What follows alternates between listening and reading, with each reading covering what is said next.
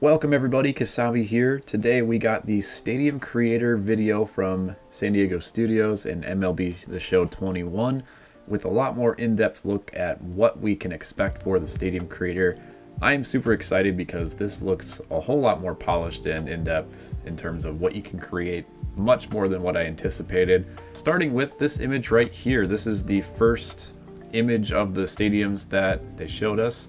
And it looks very similar to one of the previous images that we saw from Tuesday, but this one you can actually see a few more things added. So we got some rocks and foliage in the outfield, but namely in the left field fence area we have a UFO. So definitely some fantasy type themes and maybe some over the top stuff that we'll see from the Create a Stadium editor. Also just want to focus right here on the scoreboard. So we have a scoreboard that I didn't see before, and that has the pitcher and batter information. So it does seem like you might be able to customize a few of those things around the stadium itself. This is the next one right here.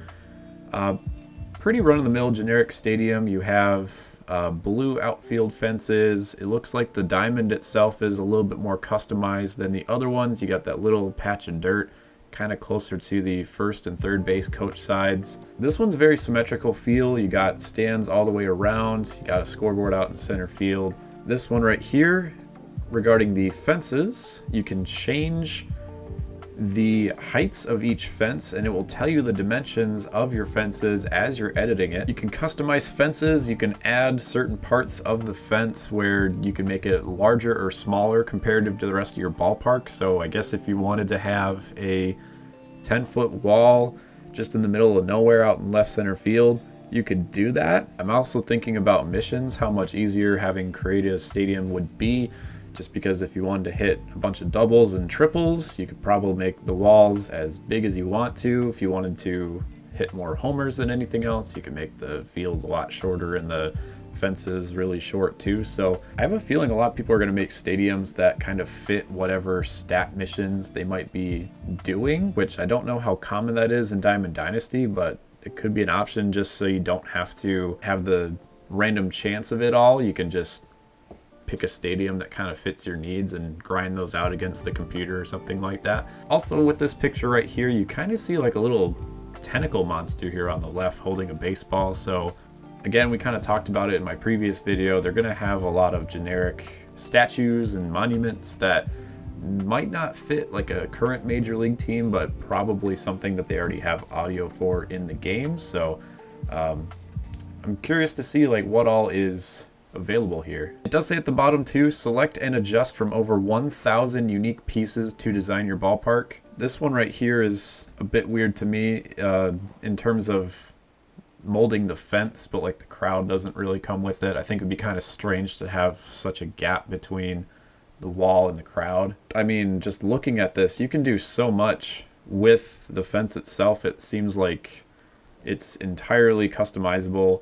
And it kind of has like these friction points. Those little blue anchor points, it seems like at the bottom, are wherever it kind of locks that piece into place. And then you can kind of, between the two anchor points, mold whatever you want or adjust the fence, the height, the distance, whatever you want to change. With this portion right here, when they're adjusting the fences, you can kind of get a quick glimpse at all the control buttons at the bottom before it's covered up by the graphics. So looks like the place button is the X button. The square button brings you to your inventory, so that will probably show you like all the different booths and statues and types of stands you could probably build. Zoom button, L1, R1, rotate, L2, R2, so kind of similar to what you might see with the logo editor. You can kind of move stuff around and turn it to whatever strikes you best. Cycle category and props, so categories probably the type of thing that you're manipulating, and then the props themselves where you can cycle through. There's another thing that says toggle snap too, so the game might be able to detect what you're trying to put your item on top of and snap it to the next nearest element without it having to float in the air or just kind of have that weird clippiness on it. And the other two I can't really see right now, but it says Creation Hub, which might be like to tell you how much data you've used in your ballpark or what you want to call the ballpark, any information that you want to place regarding your ballpark if other people were to find it and download it. This graphic right here just kind of shows you all the different types of fencing you can do in the same ballpark. So you can have high center field, but low in the left and right field. Or this one, it kind of has a little bit higher fences near the alleyways and left center and right center. So again, I'm not really a fan of the stands not really like coming up to where the fences are like this. I suppose you need to have some sort of like bullpen area available for it to work. So about that, these icons in the top right corner, you can kind of see here, it has two circles that look like they're out of 100. One is kind of like a save disk shape. The other one looks like a lock or a computer or something like that. That's probably just telling you how many shapes you have left before you reach your limit, or how much percent you have before you can save it. So I'm guessing if you go over 100, it's going to turn red and not allow you to save your ballpark. You'll probably need to take a few pieces out before you can save it and use it. The other two, it kind of shows a bat with a strike through, and then another one that kind of looks like maybe like a home plate or something, or like a trolley car with a strike through it. I'm kind of guessing this is mostly just, like I said, the bullpen. You kind of need the bullpens to be available, because when you go to your bullpen in like franchise mode or something, you need to be able to have an area where you can snap over and like see the pitchers throwing in the bullpen. If you don't have anything, like the game might just kind of glitch out. So it's probably telling you need to add some bullpens somewhere just to prevent that from happening. Another look here at what looks like the Coke bottle from San Francisco. The backdrops look really nice. There is a little bit of an issue between like the beach and like the grass of the stadium, where you can kind of see, you know, where the textures ran out from like the whole beach scene to the stadium that you're creating now. I do want to see too, let me go back a second here. It does look like the field patterns are a bit different. So these ones, you have some horizontal and vertical lines. If I go back to this one here, it kind of looks more like a DNA type of circle strand cut into the grass. So I'm hoping you can actually customize the grass, the warning tracks, and we saw a little bit with the baseball diamond itself earlier with the dirt. Here's another look at the fences you can use. So again, I see those little blue dots at the bottom. Those are probably your anchor points for where you want to customize your fences and where you want them to zig and zag out and in. It looks really simple too. Like watching this video, you can kind of just push your analog stick in whatever direction you want to move it, which is really nice. And this one's kind of funny here too. So first of all, you have the scoreboards for, I think that's Wrigley Field, in both left and right field. So you are going to be able to mix and match a whole lot of elements from existing ballparks. That was something that I kind of touched on in my last video, but it also looks like you have some hanging UFOs in here. Maybe you'll have some monsters based on what Tatis and Coach said in the video previously. Maybe you'll have like some stuff that looks like a knight's castle or like other fantasy type elements, but whatever you can probably envision that fits within the audio files they have for your team nicknames, you'll probably be able to do something with a couple of items or objects in the Stadium Creator to theme along with that. This one's really cool. So it seems like they have different types of material that you can use for your concourse. So right here, it's going from concrete to brick to marble. So in addition with the statues that you have in the game, you must be able to kind of adjust the coloring or like the texture of the items that you're customizing.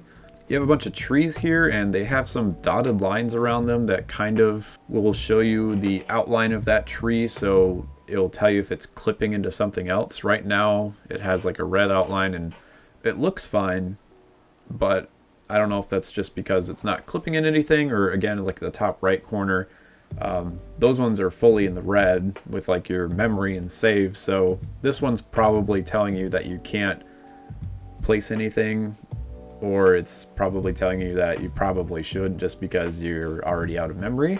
And this one's really cool here too. It says choose from multiple stadium kits. So I'm guessing they have a lot of pre-made stadiums that you can just go in and tweak certain elements of.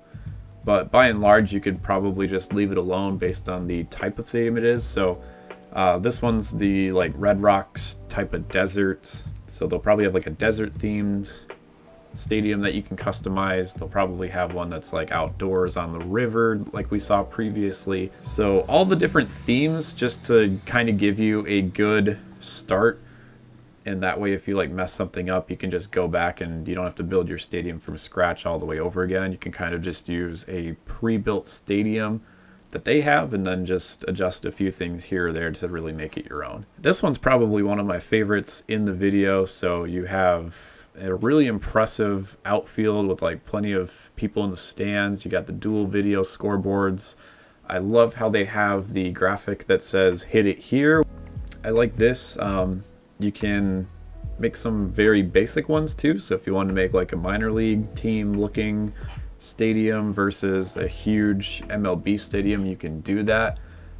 This stadium might be a lot more appropriate for like a college franchise as opposed to relocating all the teams in the MLB. This part of the video, you're actually changing the batter's eye to a bunch of different types, so that will be customizable. And then this last part of the video is really intriguing in the fact that it looks like they recreated the Field of Dreams. If they have a lot of ballparks like this pre-made too, where you can make like Field of Dreams or other classic stadiums, I mean, this really makes me feel like the possibilities are endless, because if this isn't something that's already pre-built by them, I'm not sure if it is, just because they were going to have like I think it was like Yankees and White Sox game at the Field of Dreams anyway, but if they're showing off like what you could build in the Stadium Creator and they just built this entirely from scratch, that's really cool, because a lot of people are going to be building historic stadiums or maybe their childhood stadiums. You can even build a stadium like backyard baseball,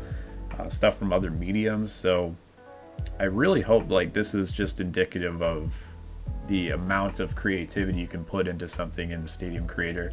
But I don't really know for certain, because they might have added the Field of Dreams for that MLB game they were planning on having at that field anyhow. And then it does say share your stadium with friends and play or edit your favorites in the online community. Doesn't really come right out and say it, but I think that pretty much confirms the fact that they are going to have a stadium vault for you to download, or at least some sort of community page where you can view other people's work and download it yourself, edit it. Vaults are just typically what they've used in the past.